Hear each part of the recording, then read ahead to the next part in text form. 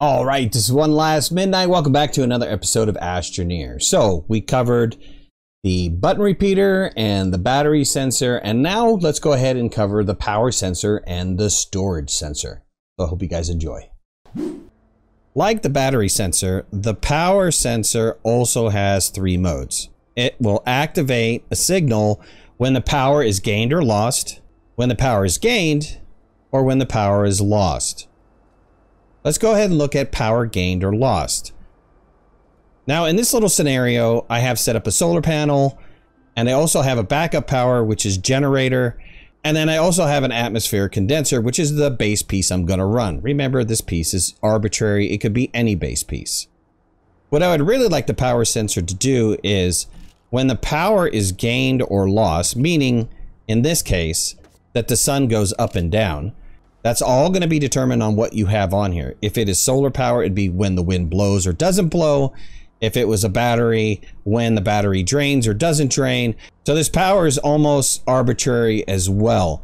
But what's going to happen is, what I want to do is when this particular power source loses power or even gains power, I want to be able to send a signal to the medium generator to turn on or off.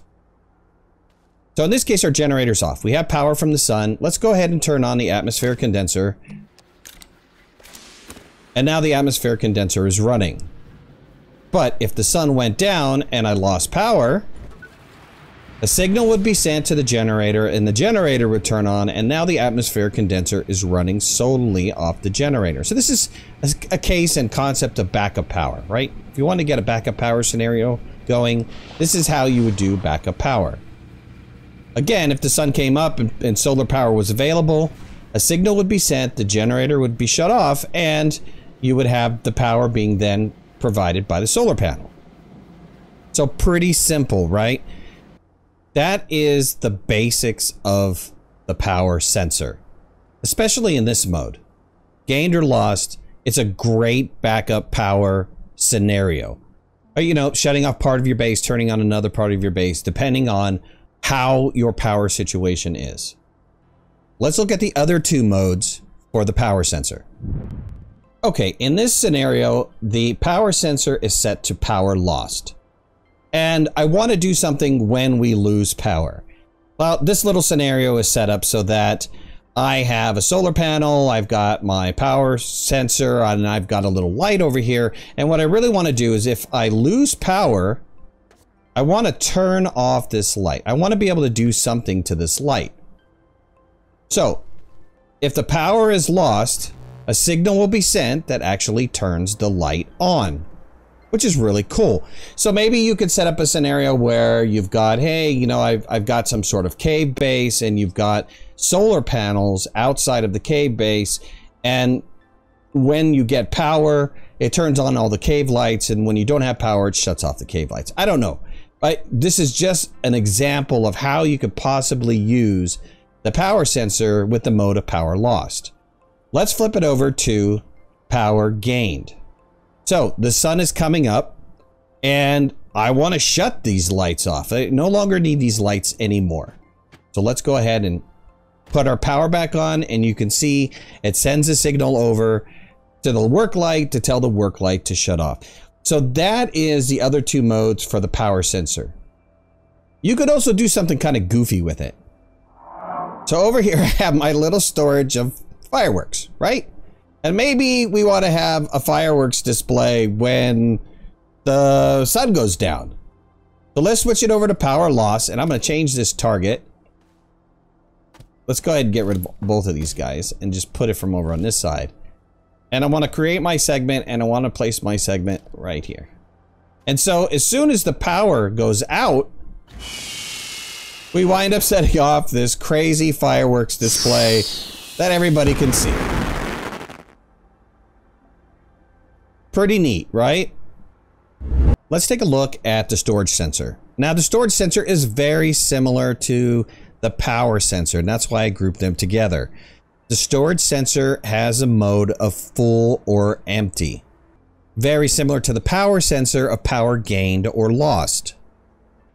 In the sense of the storage sensor though, the storage sensor just wants to know, hey look, is my item completely full or completely empty.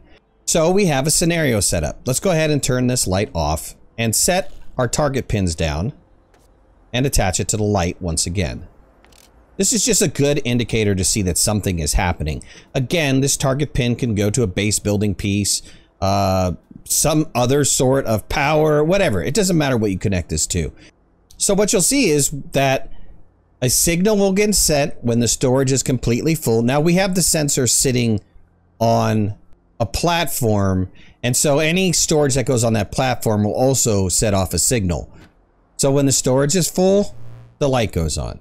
When the storage is empty, the light goes off. Again, full or empty.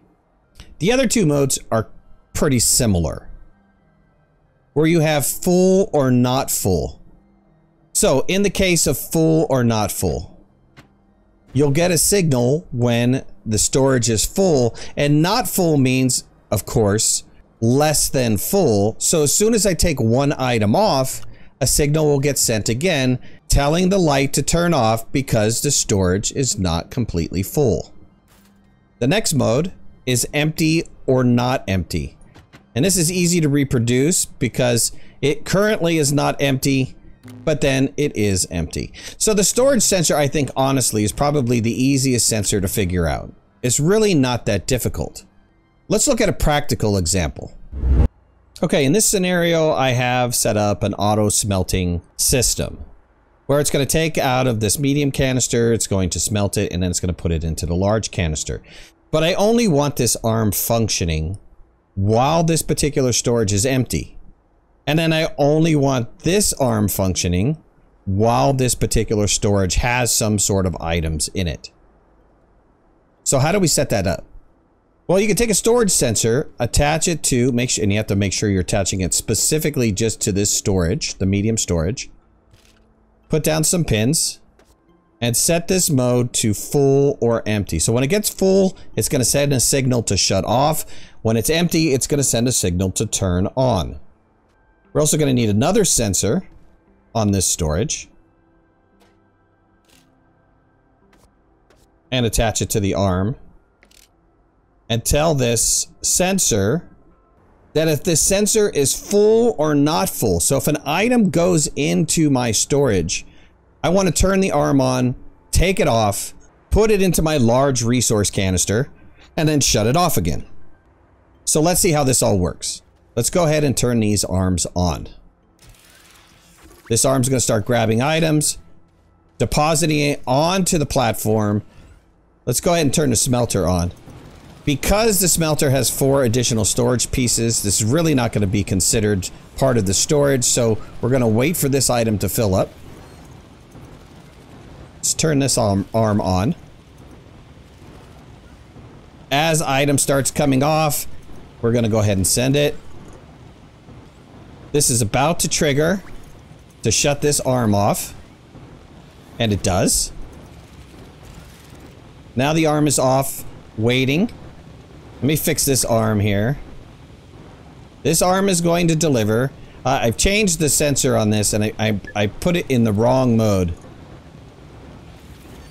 But now it'll grab, it'll wait until there's another item here, and then it'll turn around and then store it. And so here's kind of a situation that you could set up with the arms. This particular sensor is only going to trigger when this storage is empty. Now I could have set it up so that it does each one individually, but you know, however you configure these items, it's up to you. But this is just an example of something that you could do. Alright, so that was it for this video. I hope you guys enjoyed it. If you did, hit that like button. If you're not a subscriber, please subscribe. We've got a great community of people here.